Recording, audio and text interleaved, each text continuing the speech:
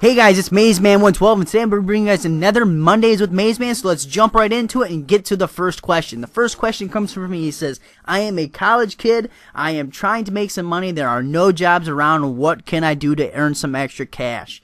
A lot of people would go ahead to sell drugs or pimp yourself out or something like that. But that's not what you're going to want to do here. I'm going to show you or tell you some legal ways and some ways that some people might not think of to get a little bit of extra cash in your pocket. I remember what it's like being in college, and it's amazing how 20 or 50 bucks a week can just completely change the aspect of a lot of your daily living.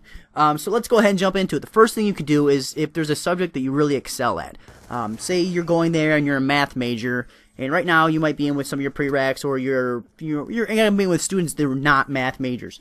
They're going to need help with their homework. Some of these guys might want to go ahead and, either you can return, you're good at math, they're good at English, those kind of things. Or some people will actually pay for a tutor to come and help them out for a little bit. On the personal, on the private side of things. But also your school or your university, your college, wherever you're at, they offer these tutors, these workshop type programs to help out students in these other subjects. Look and see if they have any of these available in the subject that you excel in. And normally these pay pretty decent. I mean, $15 an hour when you're in college is a pretty decent amount of change. Even if you're only working 10 hours a week, it's $150 extra dollars. That it's expendable income for you now, and you can go ahead and go out and have a good time. Another couple things that you can look into is working with the university. A lot of universities have little odd and end type jobs, whether or not you're working in the library, working in the registrar, or you're working in the financial aid office. They have little things that you can do and help out, these little assistant programs. Looking to see if they have anything like that.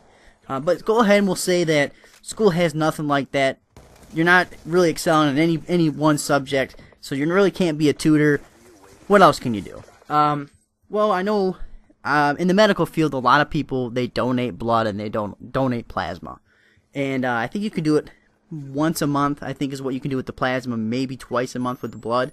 But anyways, don't hold me to those numbers. A lot of people will go ahead and they'll donate their plasma because it's the first time you donate it, you get, I think it's around 30 or 40 bucks, and then every time after that, it's 40 or $50. So it actually steps up once you become a repeat donor. And this also helps out a lot of individuals. A lot of people in the health field, they do this, they donate blood, they donate plasma to earn a little bit of extra money, especially around the holidays.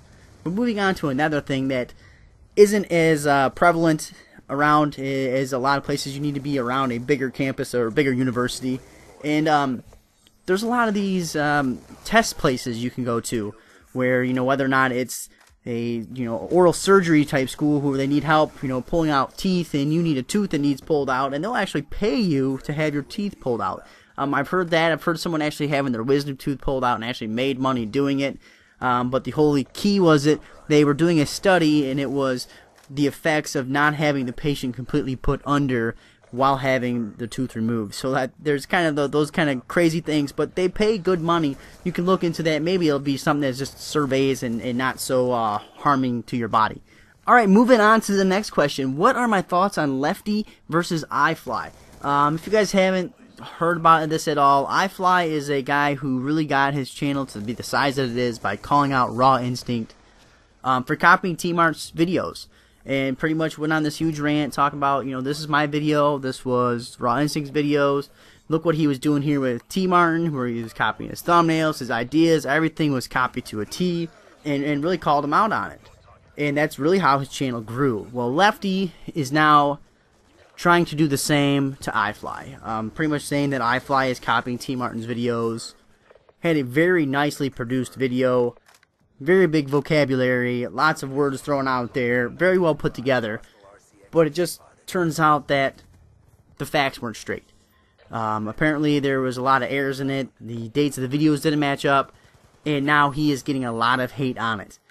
My feelings on it is that I kind of feel like it helps the community, it brings more people into the community just because people like drama. It's going to get people to come in that normally wouldn't be watching some of these videos and get some of these guys recognized. But my personal opinion is that if you build your channel on drama, you are not going to have any kind of longevity, because people can only take drama for so long before it gets kind of stale, it gets a little bit old, and it's yesterday's news. Moving on to the next question. Next question is, G-Unit just released the fastest swarm. 37 seconds. Real or fake? I think it's fake.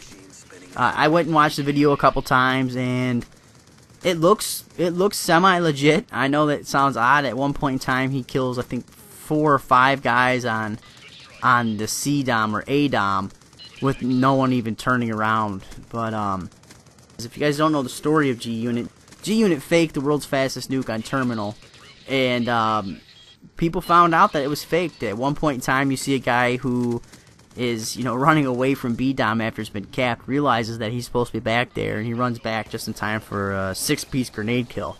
And people found out it was fake, and it really, to this day, is the biggest event to happen on the YouTube Call of Duty scene that actually completely just ends a channel's life. And then he came back probably 3 or 4 months ago and started putting up videos. I think he actually put up one video after that, and it was a fake world's fastest knife-only nuke that he did right after that. So he faked 2 videos back to back. I mean, how do you follow up a video that you fake a nuke with another video to fake a nuke? And he came on PKA a little bit to talk about it, and to me personally, he didn't seem fazed by it at all. He didn't even seem like he'd be the second quest faking another thing. He's doing it for the views.